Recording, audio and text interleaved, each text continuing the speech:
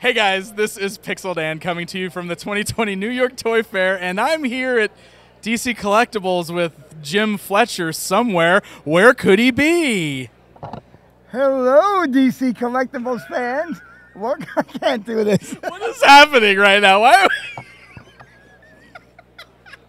Okay. This was his idea. I don't even know. Come on now. I'm just trying to do my job. Well, it's hard to live up to the laying on the carpet with our hands under our Talk to me about that, actually. They wanted the same treatment, and I'm like, no. No, only reserved. one person. That's yeah. reserved. Well, I appreciate can that. say, I appreciate honestly, it. I don't think anyone else has that footage. That's true. That's true. I mean, okay. Got a new unique open. Yeah, so that's my opening to talk about the deceased line, clearly. We're just going to jump straight into DC's. Yeah. That's Right. perfect. I like it. Let's do it. Because that's like horror. Yeah? Okay, yep. Sure. That's all I got. So, great interview. Thanks for coming. Okay, well, we'll see you guys next time. Thanks for watching. Wrap up. All right, let's do it. Fine. Deceased. Let's go. Deceased. Okay. So this book's been doing great for DC. I mean, I think it's a surprise hit nobody saw coming. And we were able to jump on it pretty fast because with our Essentials line, we'd already done a lot of these characters. So we were able to just put new heads on them, scratch them all up, make them look all creepy. And it's actually one of my favorite things I'm showing here. And there's new prototypes here that haven't even been seen anywhere because they're still gray. So like some of the details on the faces when you guys go around later and look at them, they're amazingly cool. So it's quite a cast there. I've got a pretty good assortment of figures with, between Deathstroke, Nightwing, Joker, Harley, Aquaman, Superman, Batman. Right to list them all, you know who they are, right? Yeah, absolutely. I think most of your listeners will understand. No, I hope they know who they are. And if you don't, Bat Guy, Super Dude. Yeah. Well, since you're already a guest star on somebody else's, That's right. Yeah, it's a continuity thing right there. Let's keep it going. And we also have the normal essentials down. The normal? Can I call them normal essentials? Unblemished. There you go. Essentials. There you go. They're alive. Yeah, that was our new line of these when we had the translucent Flash from the Speed Force, Batman, Nightwing, and Superman over there, and then we're doing a 6-pack of the Justice League. So and there are slightly different decos, so if you didn't buy them last time, you can go buy all 6 now. Awesome. Which I recommend you do, of course. Oh, of course. Yeah, absolutely. The shill for DC that I am. Okay, so you've been here through many iterations of the Batman animated series. Absolutely. And we're showing some of these older ones because we may start. There's been a big pent-up demand because a lot of them are sold out for a long time. Oh, okay. So we're putting them back out to see if there's any interest in re-releasing some of the figures. Gauging interest. I see. Gauging interest. Yeah, you like that? That's good. That's pretty good. Might have to use it for something. Okay. Cool. All right. I'll accept my royalty TM, checks. Yeah. Oh, hold on. I'm a little short. So Okay. All right. I'll get you up next time. next time. San Diego or next year. So right now we've got the Batman. What's cool about this line, we were trying to figure out what do we do? We've gone through so many figures. Sure. We didn't get the Clock King, unfortunately, or Condiment Kid. There's like 2 or 3, or Rupert Thorne would have been cool. Oh, yeah. Right, but just I'm like, I don't know if we can generate the sales, and I really want to do some of these. So we're like, why don't we take characters that haven't been on the show and see how that does? Luckily, that's done great. So, I mean, Red Hood's up there, the Azrael. This Vampire Batman's pretty cool. And the Batman Who Laughs has been such a huge character with let's try to figure out how to make him so he fits into this universe. Sure, yeah. Plus, this Thomas Wayne Batman looks like he just walked right off the show. Yeah, I mean, that's great. And trying to figure out guys like Talons, like how do we make them look like they're on the show? Because this is a pretty complicated design. Right. And Ty was like giving us all these different ideas. Ty Templeton, who was drawing all these, stripping out stuff and working with the art directors, trying to figure out what's going to be, how do we just keep them in continuity? And I think we did a pretty good job lining them all up and other people thought so too, because now there's a comic book by the mighty Paul Dini, who will be writing the comic book to help us develop this stuff. I know, it's crazy, right? Yeah. So there's some pages from the book they've got out here. Oh, look at that. One of the alternate covers. Oh, cool. So Dave Johnson did this cover, so it's really pretty cool. So, the editorial's getting behind us on this one. I think the synergy here is going to be fantastic, because if we can actually get these out there and people like them, and if the book does really well, then... And I would love to continue this line for another 10 years. Oh, yeah, there's so many cool characters you could put in here, like Pink Flamingo. Oh, yeah. That'd be insane. Professor Pig in this style. Oh, an animated style? Right? That'd be amazing. He's so good. Yeah. Yeah, absolutely. Yeah, now you can see how the eyeball fits into everything, right? Oh, there it is. Okay, I see. Your segues, I'd say. An interesting segue. Sure. Okay. Well, designer series statues are still going along, and whenever Stanley Lau paints something, we're like, yep, give us another one, please, especially because we're just coming out of the animated world. Sure. And Stanley just decided I'm going to paint a Catwoman like this, and I'm like, Yeah, that's amazing. man, so good. So we were all in, like, instantly. I mean, some stuff happens in the department. We'll debate, we'll argue about stuff, and like, nope, go. Yeah, nobody, no second guessing that one. No, yep. And that's a really good piece. And this Capullo Joker piece was really cool. I remember that cover that he did. Yeah. So we were actually debating even have two different heads. We can pull this one off because not everybody's a fan of this, ripped off Joker face. Right. But so if we had a normal Joker head, it still works as a concept. Sure. So we'll see. We're gauging reaction. I like it. There you go. Yeah. Yeah. That's what, 20 cents? $2 in? Yeah. Okay. Yeah. Let's see how many I can squeeze in by the end of that thing. And then this just came in yesterday. We unpacked it in the back closet there. There's a Josh Middleton Batgirl. And he's a great cover artist. There's so many different styles. But and again, he drew this thing. We saw it. And we're like, get it to the show. Yeah. Get it to the show because Daniel's coming. Yeah, there you go. I like it. I like it. I figured you might. We're also reproducing a couple of our bigger statues down here in the mini statue line. Okay. You guys have seen all these a number of times. But, if you didn't get a chance to get them when they were big, maybe you want to pick them up at this scale. The other ones are all sold out, so pretty neat idea for that. We have DC Bombshells still going strong. Still going. It's amazing. So that deluxe Harley's really cool. It's got like some tickets, some spilled popcorn. And Harley's working on the, what's the strength? Swing of the mallet. Yeah. What are those things called? Yeah. Test the strength or something like that. It's a thing. It goes bing. What's like this called something? I don't know. Is there a proper name for it? Does it say on there? Hey, Brian, what's this thing called? A striker? Hi, striker. Oh, wait. We had to call in some experts. I did never guess that. I would have never guessed that. I knew it was called something. It's cool. It's really cool. Well, I'm glad we could gauge your interest in that. So, yeah, and this Black Canary thing is great because if you look at Green Arrow's guitar close up, there's actually a arrow etched in. Oh, that's cool. So, and we did the Black Canary piece before, but we said, we want to, it's fun throwing the guys into Bombshells once in a while just because it tells a bigger story. So this is the third time we did that, I think, right? We had Superman and Catwoman, Superman and Power Girl, and then an Aquaman piece, and then this one. So yeah, it's pretty cool. And then Ivy, that was a really popular one when it first came out, and the sepia tone sold out, and we're like, why not make a holiday version? Let's just go for it. So, sitting with the Christmas presents. Yeah, God knows what's in there. I don't want to know. But, that's her. Yeah. For somebody else, I don't know, maybe. But, you know how it is. That's right. Superhero land. So DC Cover Girls, we've switched artists up for this every year or two, depending on how things are going.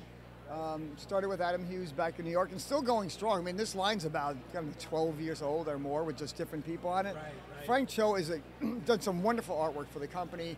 The new Harley covers, he was doing it great. So we're like, hey, would you be interested in doing some of this? That's been great. I mean, I love the storytelling going on with this little bat here and, Batgirl's hunting for clues. Supergirl just seems to be loving being Supergirl. That's right. Yeah. Faces enjoying flight. Yeah, I mean, I think we all probably would. That's what our faces would all look like if we could fly. I'm pretty sure. We can jump up later and try it. Okay. We'll see if that works. And then we have the Harley is just a totally different attitude. She's got that really, that badass look. And then Ivy is just doing her thing. That's right. Yeah, those are gorgeous, all of them. Pretty. And Frank's body types are great. They're not your typical superhero female body structures. So this is really happy with the way these came out. And they're kind of retro because you look at the logos, they're all the old school. Oh, that's neat. So I don't know if you can see maybe this one. So if you look at the logos on the bases, they're all kind of the retro. Yeah, that's real cool. Retro staple, and the costumes they have on are their older versions. So we don't do a lot of stuff based on that, but we thought with Frank's work, it just seemed to fit somehow. I don't have a great explanation for you. So they're beautiful. They're awesome. Good job by me. Yeah. Okay, so something I can't stop talking about at the show is these Artist Alley toys. Now these they're just amazing. Yeah. They let us expand our reach so far. It's just been great. So, this guy over here, Brand Peters, we wanted to use him the first time we saw his work. Just timing didn't work out. So, that's where we are now. I love it. So it's so cool and so unique. And I don't know how he fits in that thing. I don't want to know. Laws of physics, whatever. Yeah. So Brittany Lee, her artwork is beautiful. It's all cut paper. I don't know if you've seen her stuff before, but that's literally cut paper. And we're like, how are we going to translate that into a 3D model? So we actually figured out how to do. I think we figured it out sculpturally okay how to work that. I think so too. She's gorgeous, and the colors. I love the colors. It really makes the design pop. Yeah, having her all in those purple colors is pretty cool. And then we've got the Batman by Attack Peter. So one of our art directors, Travis, and I have been buying his artwork already. Yeah. And we're like, hey man, like, would you be interested in doing so? And then we get this thing, and he has what about Deathman? What's this for? Not Dr. Deathman. Somebody Deathman. Oh man, should have had that. I should have nailed it. He's a really old, obscure Batman villain, and we just drew him in there. I'm like, that's cool. so crazy. Yeah. So we're like, well, I don't know if we really need him in there. So we took him out. So we just have this cool logo, this big crunchy Batman. That's cool. It's a really cool, strong piece, which is great. Patrick Ballesteros is a totally different style than all these other ones, obviously. I mean, they're all pretty different from each other, but much more whimsical, fun kind of deal with Deathstroke on his, just on his day off, just having fun. Yeah. It's what you do. Yeah. You tie up Robin's and throw him in a car. Oh, he's got like the tape on Robin's mouth. So It's so good. And then, and we have this Batman back here by Zach Heffelfinger. Sorry, Zach. Maybe not the first time I messed your name up. But he was one of the guys who was working on SpongeBob, and clearly a big Ren and Stimpy guy. Oh, yeah, clearly. So, I mean, it's just so fun. It is so fun. the Bat family helping Batman learn how to fly, like they do in the comics, but not actually fly, but, That's true. helping. Helping him out. So, but yeah, all the different Robins with Red Hood and Nightwing and regular Robin over there. It's pretty, So neat. it's such a unique piece, and we really enjoy when these things come in, because we don't really try to limit them. We'll give them the character selection, like, well, you can do blah, blah, blah, or blah, and then they'll usually pick the one they want. Gotcha. And then it's just such a strong line of stuff. It's so different from anything else or anybody else is doing, really. Right, yeah, absolutely. They're Yeah, pretty so cool. fun. And I love it. They're all so unique and so different from each other. And it just gives you something, interesting and different to add to your collection. It really is. I mean, it'll be psyched to see what the reactions after the show for these guys. So, absolutely. and then we go back to our normal DC stuff. So this we're just re-releasing this statue. It's sold out pretty fast. So really cool and really nice. So people wanted it that much, so we're doing it again. This deceased Batman statue. I wish we had it here for a table. We don't. There's a whole base that tells the story of what's happening, the origins of deceased. Yeah? So it won't look just like this. It actually has a dark. The rocks have fallen and create like a dark side type of head. Then inside the dark side head, there's a Desaad, and then he's got wires from the smashed up street coming out to go into the back of Cyborg's. And so it tells a story in the round of deceased with this creepy freaking Batman deceased statue on there. So really happy about this one, and the Batman Who Laughs statue from the Metal line. Super fun, a lot going on. You read this storyline, I'd imagine. Super cool, man. So all the different Batmans that he's Oh, that's destroyed so cool, are in this yeah, piece. So they're not just all one Batman head, it's like all these different Batman cowls are in there. Oh, wow. While he's dealing with our current Batman. There's also stepping on a Robin face trying to deal with something like, I can't help it. It's just such a great, it's a great element. What's fun about these statues too, I got to whip out my pen and pencils and actually draw these. So it's been a while since, it's super cool. I had a lot of fun with these guys. So that's awesome. it's great to get back to the drawing board every once in a while, because I don't want these things getting too rusty, Yeah, I'm a exactly. creaky arm Fletcher, they'll start calling me. And then our Builder statues over here are really fun. We did the heroes one last year. The villains are this year. So and what I like about these a lot is you can actually take them off the base and they still work as standalone statues. Right. They're not just like, oh, here's nothing on the back. That's how would get me angry. So we didn't want to, we didn't want to add to the anger. Of course. So especially on the villain statue, they already got problems. Right, yeah. You don't want to antagonize the villains. I don't. That's why this guy's here. Oh, yeah. He can deal with all of this antagonistic attitude we're throwing around. So you remember the Batman 100, that Tommy Farmer thing was kind of a big deal in San Diego. Yes. I mean, I still can't believe we hit that number. Certainly wasn't in the playbook when we started it, that's for sure. Right. But now we can at least predict 6 out, because that's how far out we are. Wow, cool. So 101 is Batman, the Frank Miller piece, and 102 is the Jim Lee one. 103 is one of my favorite ones we're showing in this whole show. Is this Greg Capullo Bat Monster thing. It's just sick. What's actually really cool about this one is we've even painted on the lighting like it is on the cover. Oh, that is cool. So if you when you spin around, so this is like the bright light. If you match this up with the cover, the painting echoes it like perfectly. That is really So cool. that one's a super cool piece. So creepy. I just love that one. Yeah, he is. And then we go into this super ripped Freddie Williams statue. He's the guy who's doing our Turtles Batman Oh, nice. Okay. crossover. Yeah. I just love these. Got this super strong, powerful Batman. Fly away, Fly away, fly man. away, little bat. It's so great. It's such a great dichotomy of things. And then we finally got around to this Mike Mignola piece from from Gotham by Gaslight. About time. I don't know why we didn't think of it after 105 other ones were done. But I don't. But again, John Matthews sculpted that. He also sculpted the original Mignola one, with the no-shoulder one. Yes. So just great. So cool. Such a cool piece. And then we have a Killing Joke by Brian Bolland statue, which what's even awesomer is it's going to come out the same month as this Killing Joke Joker statue from the new Joker Crown Prince of Crime line. Joker's getting his own line. I like it. What? I mean, what's he been doing all this time without this arch enemy? He's got a lot of Batmans to catch up with. Yeah, just a few. Yeah, 100. We only got, let's see, 97 more to go. All right, get on that. Well, we're trying because we already have. I mean, the Joker has appeared so many times by so many different people. Just like this, Batman's great. He's so diverse, but so is he. There are so many interpretations. We've already pulled out 80 different Jokers we could easily do. Absolutely. Just from artists alone, but the looks are all over the place. So we picked these three out because what I wanted to show everybody is we're not just sticking with this color palette.